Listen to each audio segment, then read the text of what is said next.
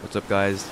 There's this new event in Deepwoken that basically replaces the snow globe event for when it's not winter. And basically, it's pretty simple. When you beat it, it gives a ton of EXP.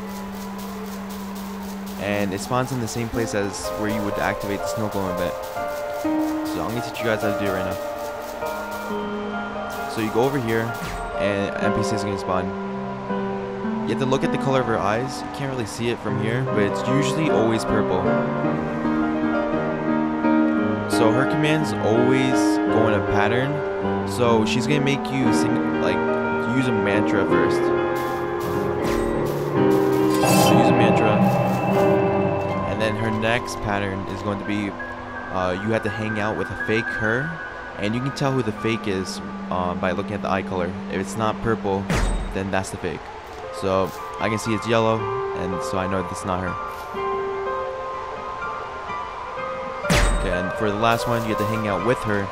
So just look for the purple-eyed NPC, and then that's basically it. However, if you do fail, you get teleported somewhere random, and you take massive fall damage.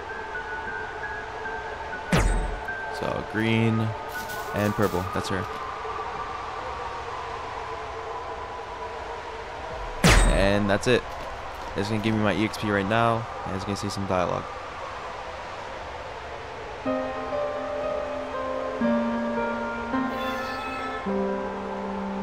Yep.